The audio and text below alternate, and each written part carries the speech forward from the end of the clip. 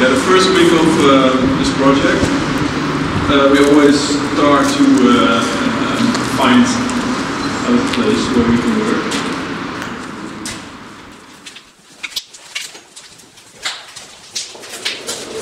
Entering the building is the most exciting moment. Every building you enter, it's a thrill.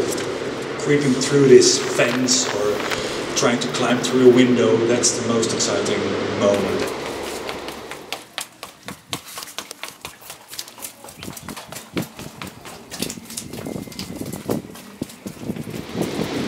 For me, walking through the building, it's what kind of building is this actually, because you can't really tell or you don't know yet.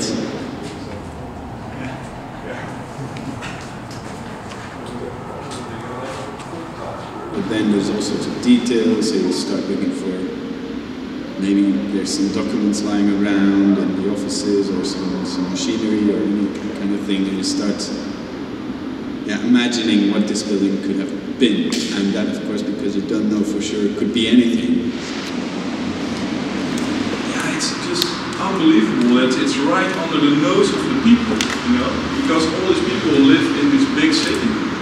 And they see these places but have no clue that's what's inside.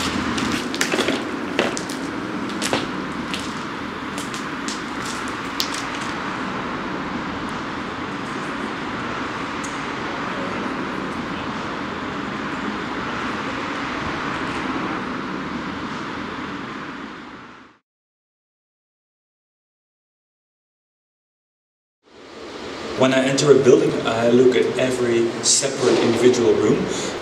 It's strange that when you enter a room, you immediately feel like I have an idea here, and maybe later on that idea doesn't turn out to be the right idea, but if you immediately feel like, hey, I can do this here, and that might be a good thing, it's the sort of beginning of a journey. Like, you follow a path, and the first step on that path makes it feel like this is the right path. So when I enter a room and I certainly have 1, 2, 3 vague ideas that I can do there, then that's a hit.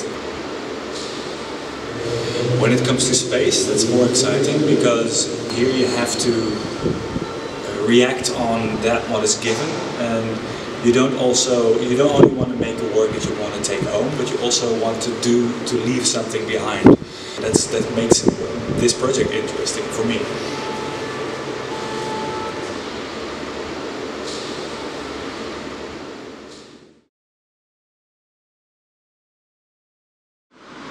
Like, a few things are really important.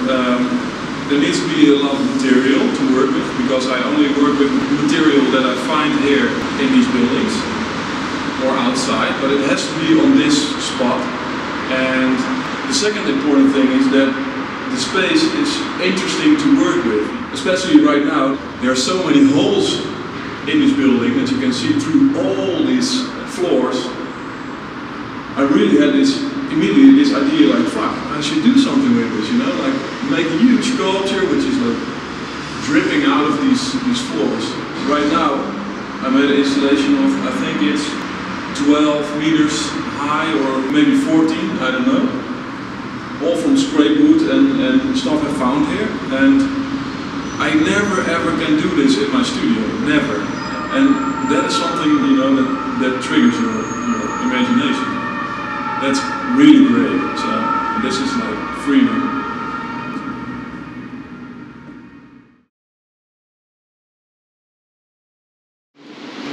What I notice when I come into a building or different spaces within the building, of course it's about the architecture, what was it made of, what was it built for, what materials, when was it made, so that's what I'm looking for. But at the same time I'm noticing that it's really about the spatial constellation. So I walk through it, I look in front of me, behind me, down and up.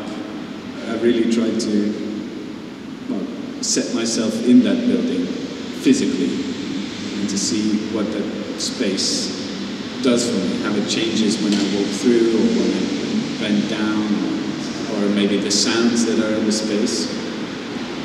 Because the work that I'm planning to make, or that I want to make, also has to do with the spatial very concrete and tangible spatial dimension.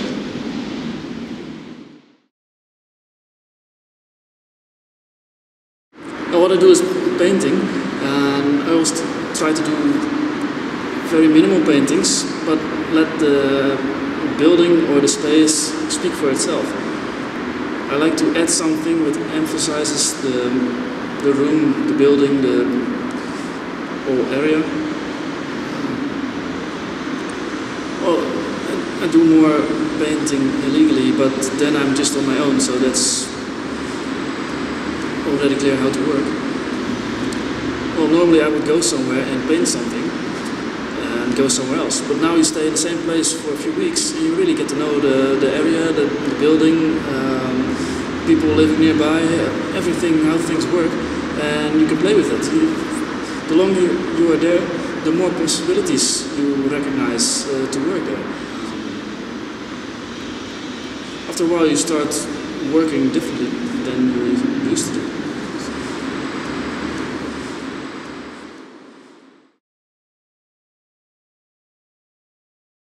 Last year I made a big cube. It was a cube that I made, it was like an open space, but this time I wanted to use all the materials and to make like a massive pyramid. I think it's references in utopian architecture.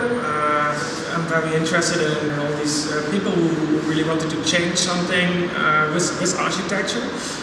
It's maybe interesting to think about how much time we spent in breaking down this sculpture from last year and bring it here. And it can only be art because it doesn't change anything. It's just because we want to do that. And we see some poetic move to do that, but it's not like it doesn't change anything. But I think that's interesting from this project.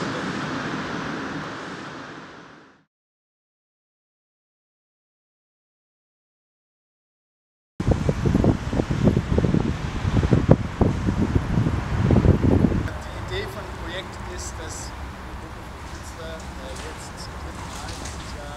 und ist natürlich, ob wir als Künstler, ob jeder von uns alle Materialien mit anderen Ideen arbeitet, irgendwas mit dem